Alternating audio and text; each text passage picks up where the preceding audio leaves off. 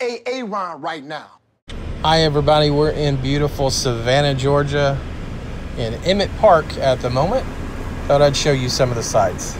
This park is steeped in history. It was formerly the Strand and Irish Green and it was renamed in 1902 for the Irish poet Robert Emmet for the centennial of his death. Now, although he had never set foot in Savannah, Savannah has a very proud Irish heritage, and each year their St. Patrick's Day parade is actually the biggest in the nation, next to Boston itself.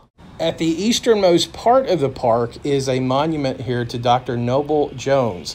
He was a physician, he was a Revolutionary War hero, a delegate from Georgia to the Continental Congress, and this also serves to celebrate and recognize the Georgia Medical Association, with its founding in 1804, is the oldest in the country. Fun time in Savannah? Yes, except for the fact that I'm being baked by the sun. I'm sorry. I guess I'm very pale. I should get Lori to a safer spot. Savannah has such a rich history, from former pirates that called here home and the colonial power that it once was, the fact that it survived damage really at all because it surrendered without a shot to Sherman's forces. A lovely place to be. I love Spanish moss so much. The Native Americans essentially called it tree hair.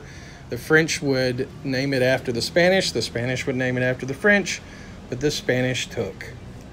Several famous movies and television shows have been made here in Savannah. Probably the most famous would be parts of Forrest Gump, as well as Midnight in the Garden of Good and Evil, the Kevin Spacey movie about kind of the eccentric side of Savannah that you will definitely see come out.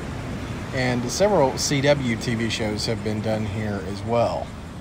Now, as we make it to the final point in Emmet Park here on this easternmost side, there is other things to see in Emmet Park. We're showing you just a glimpse of it.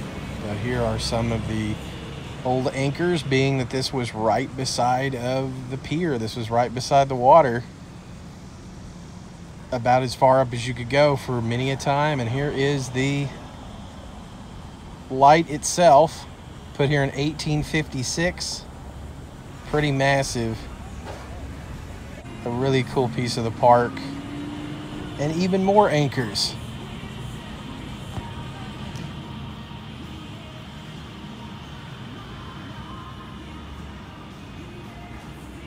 And you know me, I have to explore a little bit off the beaten path, so I came across this pretty cool home that they are restoring.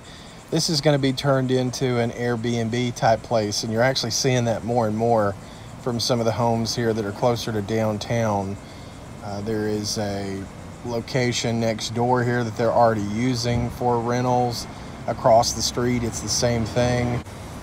This is a home from 1917.